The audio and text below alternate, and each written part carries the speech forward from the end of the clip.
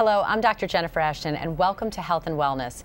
Regular exercise is key to keeping a healthy weight and staying fit. But for people with exercise bulimia, the long hours in the gym are a desperate compulsion to purge calories that actually puts their lives at risk. What makes this eating disorder all the more dangerous? It hides in plain sight. Here's Cali Carlin with more on the story. Get tired! Encouraged, celebrated, and just plain healthy. Keeping fit is an American ideal.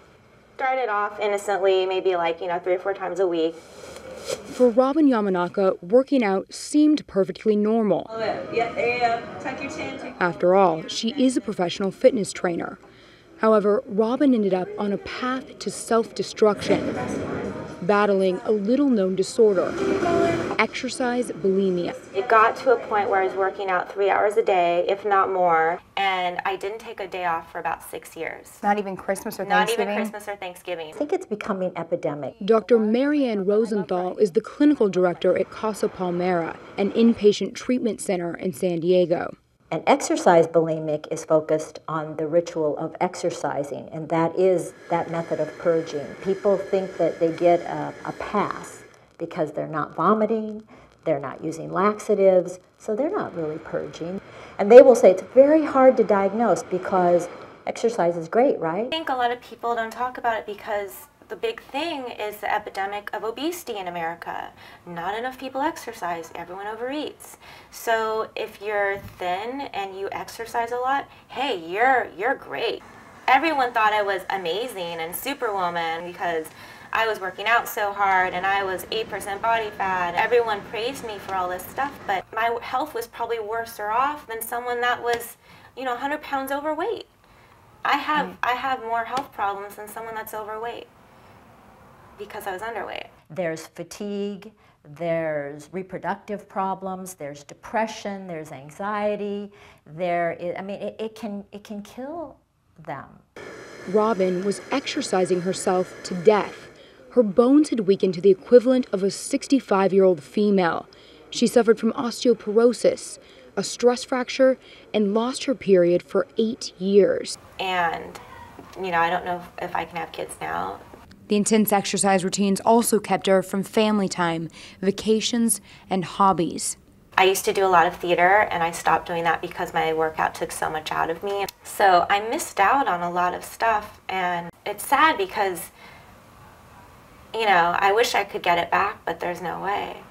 It's an addiction. When people are really heavily into their addictions, they can't stop without help. Her parents got her that help at a treatment center in Utah. I'm just so grateful that they did that for me because there's so many girls out there that, they don't have the money to go, their insurance isn't going to cover it, their parents don't want to pay for it because they don't think that they really have a problem.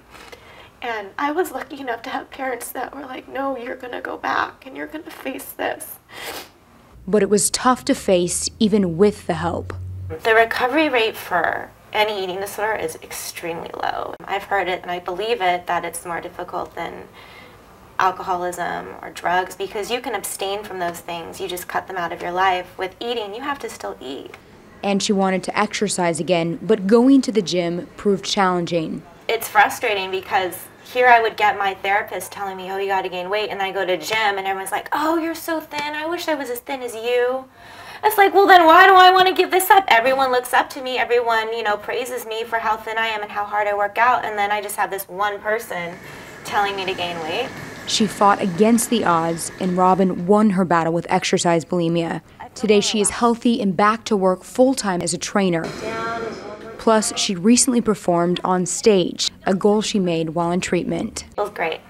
Feels wonderful. So I'm really lucky.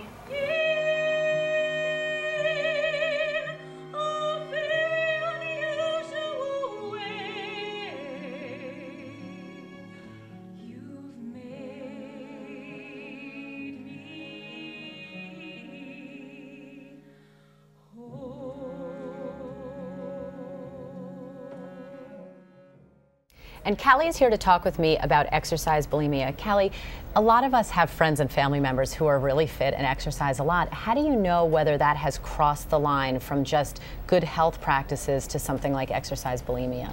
Right, well, some of the warning signs are, first of all, are they missing important things for exercise, whether it's school or work or family events or social activities? A lot of times those with exercise bulimia will miss these things. Another thing is that they'll work out even when they're sick or ill. They'll still go to the gym.